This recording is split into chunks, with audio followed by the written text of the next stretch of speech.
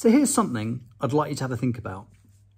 Think about the last time you had a disagreement, different point of view with another person, which turned into a conversation, and you listened to them. I mean, really listen to them.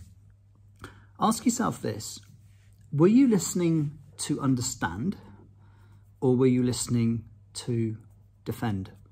I think there's a distinction between the two. So my tip for today is, when you are in a scenario where you have a different point of view to somebody else, try and see the world from their point of view. Simple example: if I hold this book up, my guess is that most of you, if I asked you to describe what stands out on the cover of this book, you would identify a carrot, and I'm guessing the word yes. It's bright orange with a green exclamation mark. But you're wrong.